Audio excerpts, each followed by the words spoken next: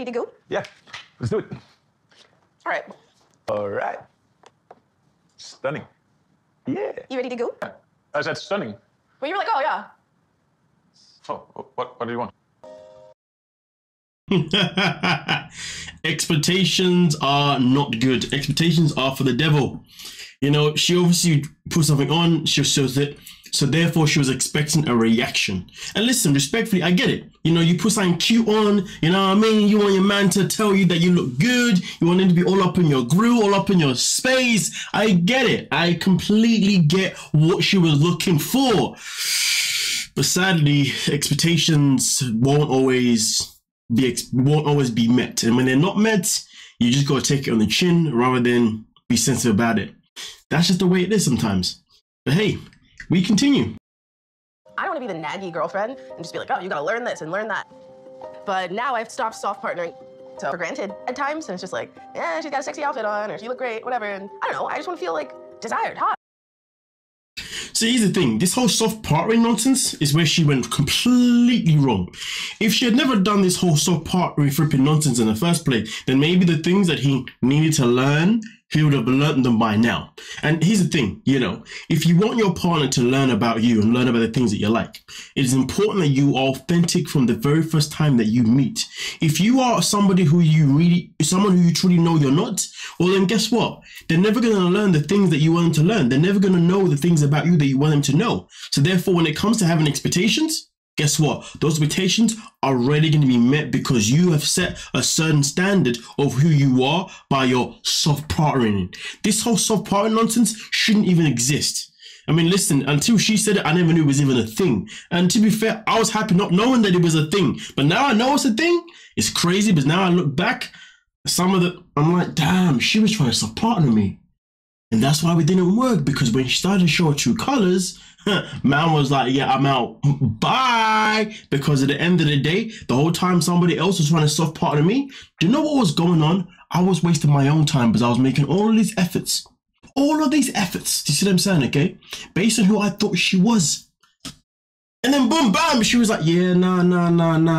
You know, I was just showing you my soft side. Just that she didn't call it soft partnering. She just said, yeah, I'm just showing you my soft side. Well, guess what? Sometimes that soft side, that soft partnering stuff can easily shoot you in the foot, because if somebody is getting to know you for you, it's like, for example, you know how like there were some women in this world that there were some women in this world when they say, I remember when we first started dating, you used to take me here and take me there. We should do this, we should do that. We were so active everyone in our relationships. You see, this is why I started telling all the guys that I know. I started saying, yo, Mandem, when you introduce yourself to a chick at the very beginning, okay, to a woman at the very beginning, all right? Please do not take them out on continuous dates and continuous these and things and that, because if you cannot keep up that lifestyle, it is going to bite you in the back at some point when she's not happy with you. And she's not going to be happy with you a lot of the time. And she's always going to be like, oh, I remember those times. Listen, I don't live for I remember those times. I live for, babe, I can't believe we're still doing what we used to do at the very beginning. You know what I'm saying? The standard that you set at the very beginning, that foundation at the very beginning of dating, is going to define what your arguments are potentially going to be about, and going to define the things going to be brought up in the future, and also going to define the appreciation of your relationship. So if somebody says to me, hey, I can't believe we're still doing these things, they're appreciating it. But if somebody's saying to you, oh, remember when we used to do that? To be honest with you, the men and women who do that, remember, it's all on you. It's your fault, because you set up a standard that does not exist. Everybody loves the honeymoon phase, and everybody wants that to stay alive, especially when you're going through bad times. But nonetheless, though, that's just how I see it. You know what I'm saying? I know I'm right. But let's continue with this soft partnering nonsense. Like, maybe feel like, ooh, yeah, like. Don't smell it. How can I not smell something that I'm eating? Oh, take a full bite. I personally find it quite disrespectful that obviously she's in Iceland. Obviously he's introduced her to some shark food thing that's traditional there. And instead of just giving it an actual bite and giving it an actual try, she's already judging it, already giving the And sadly, Americans and the Brits are known for being snobby when they go to other cultures. And when it comes to trying other people's foods and way of living, you know, it is being said that there is a stereotype around Americans and British people. And Corona's doing it right here, right now. At the end of the day, don't be asking to live the life that he lives there, and then all of a sudden, when the food gets presented to you, you're like, and you haven't even tried it yet. Sometimes food doesn't taste nice. I mean, sometimes food doesn't necessarily smell nice, but it doesn't mean it's not going to be nice. I'm just saying, personally, I found her attitude in this scene rather disrespectful. But anyway, purely because she was judging the book before even tasting the book. I know you can't taste book, but I was trying to flip the saying. You can't judge a book by its cover. You know what I'm saying? You know. yeah. Let's continue. I don't know how to word this, but like, do they know black people? No, I don't think so. Okay. So, yeah. Scenario. They're like, yo, no, I don't want black grandbabies and I don't like her. I hate the fact that she brought this up, to be honest, if there was no need for it.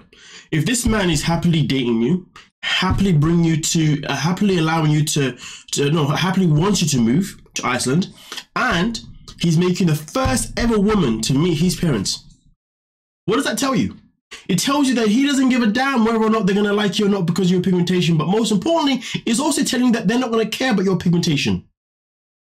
Otherwise, he wouldn't do it. He wouldn't put himself in a position where he's going to find and introduce a woman to his parents if he knew that they wasn't going to like it because of your pigmentation. This is nonsense. This storyline right here, if you ask me personally, it's a bit of a sticky one, because I know TLC are known for trying to push these kind of narratives sometimes, but it's a bit of a sticky one because, you see, Corona's the kind of person that would generally bring up this topic, you know what I mean, with or without the production getting involved. And that's why I don't know if this was her idea or their idea, you know what I'm saying? Because she gives me that type of energy. Oh, is it because we don't need that energy. End of the day. And also on top of that, why would you pack up your bags, decide to move to Iceland, knowing full well, okay, no, not knowing whether or not his parents are going to accept you or not? Make that make sense. You would have had this conversation earlier on. In fact, I would have expected her to actually have this conversation, to be fair with you. Unless her soft partner, obviously, you know, made her forget this conversation. Either way, though, I don't care for this storyline. I don't want to hear about none of this nonsense. Come on now. For other reasons, not even just me being a color, like, bond. So it does make me worried. If his parents actually don't like me and didn't want me to join their family, I don't think Ingi would go against his parents. If like they don't like me, that would be a big like hurdle in things. And they'll be like, whoa, so. I mean, listen, at the end of the day, again, do you know what? F that. Let's go back a step. Why would you decide to move to Iceland without even meeting his parents first to know that they're going to like you? Why didn't you do this step before you decided to move there? How about that? That's the real question. Because this right here is just pointless. You're basically telling us that you wasted a whole trip to go and see this man, not knowing whether his parents are going to be happy with you or not. But I don't believe for 1 second that this conversation wasn't had beforehand, to be honest with you. You know, I genuinely believe that this probably did happen and they just put it in here. I hope they're putting this into the storyline, because if they're not, goddamn, their relationship is just as bad as everybody else's.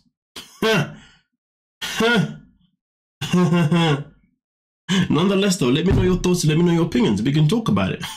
Don't forget to like, subscribe, and of course, peace.